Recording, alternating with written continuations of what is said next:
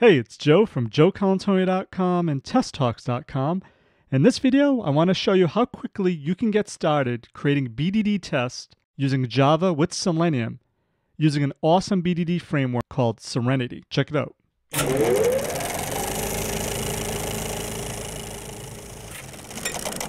I'm going to assume that you already have Java and Eclipse installed on your machine and Maven. And what we're going to do is we're going to create a brand new project using a Maven archetype for Serenity, which is going to create a sample project for us so we can step through all the different pieces of the Serenity framework. So you can do this either from your IDE directly or from a command line. I'm going to do it from the command line. I just find it easier this way. So first I'm just going to go to the directory where I want my project to live. And next what I'm going to do is I'm going to create a filter to find the archetype that I want to create.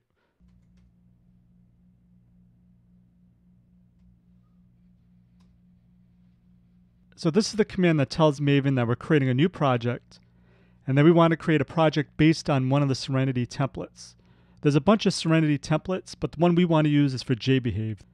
There are others also for Cucumber, JVM, and Behave, but I want to use the one for jBehave. So now let's start entering the information that it's asking for us at the prompt.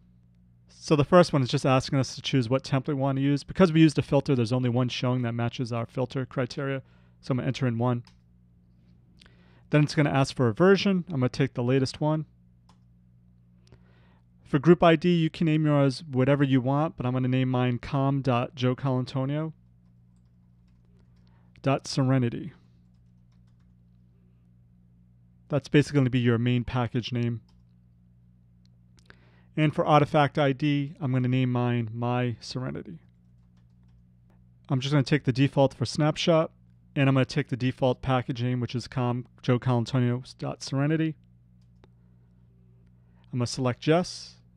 That's how quick it is to create a project using a template. So now let's open up that project and see what we have.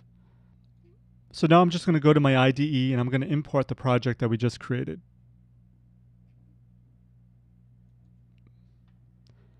And because it's a Maven project, I'm going to go to Maven and select existing Maven projects. And I'm just going to browse to the folder where I saved my project. And now I'm just going to click on Finish.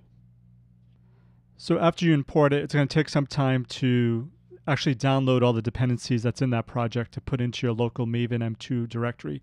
So I'm just going to wait till this is complete.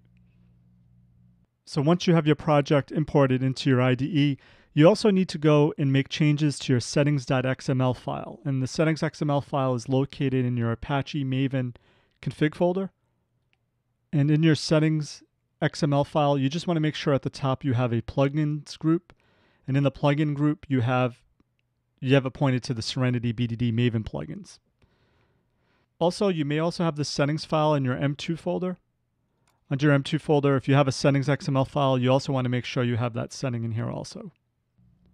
So now once it's fully imported, if you expand your project, what this template includes is a demo project. So if you expand your resources, you'll have a default story called Consult the Dictionary. And basically what this does is it goes out to a wiki page and it just verifies that it can find certain keywords and then make sure that the value that they got returned by that is correct. Now once you have the project imported, you have your settings file set up, now it's time to run the project. So I'm going to right click on my Serenity. And I'm going to go to Run As and select Run Configuration. And I'm just going to set up a Maven build goal. I'm just going to point to my project. So here's the basic command you would use to actually run this project. Now right now it's going to use Firefox as the default. But what's really great about Serenity, it handles the driver management for you. So without having to write any code, you can also pass this your IE driver path and location and also your Chrome. And it'll handle which browser to use during runtime for you. And to do that, you basically just pass it extra commands. So for Internet Explorer, you would just pass it this extra web driver parameter, and you would pass it the location of that driver parameter. Same thing for Chrome, and also same thing for running remotely. So if you're running against a Selenium grid.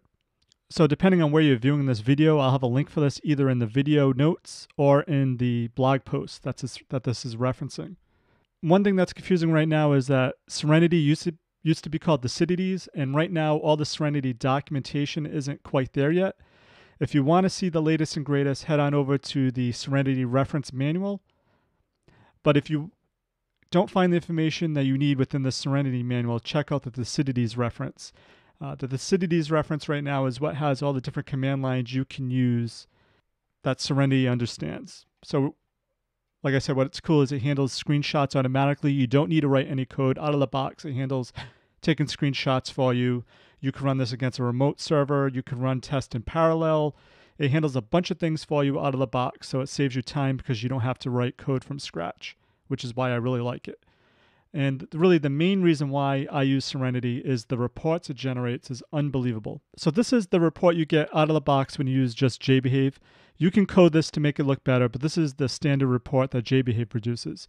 Now here's the same exact report created by Serenity with no code. I didn't add anything. I just ran this out of the box. So when you run that project that you just imported, you would see this report, and I think it's just a more readable report.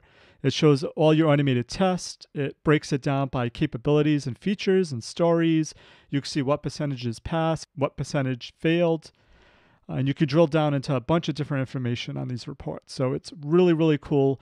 Like I said, this report is generated automatically. So another added benefit is you can almost use your tests like live-in documentation because you can hand this to either a PO or a manager, and they can step through each of your tests step by step and see exactly what the test was that were run, what it was doing at that given time. So it just makes it really more readable, and it really helps people to understand what's going on. They may not be more technical. So you can really drill down on your stories and see step by step what was happening. And if there's an error, if you have the screenshot feature enabled, it will put a screenshot in the report.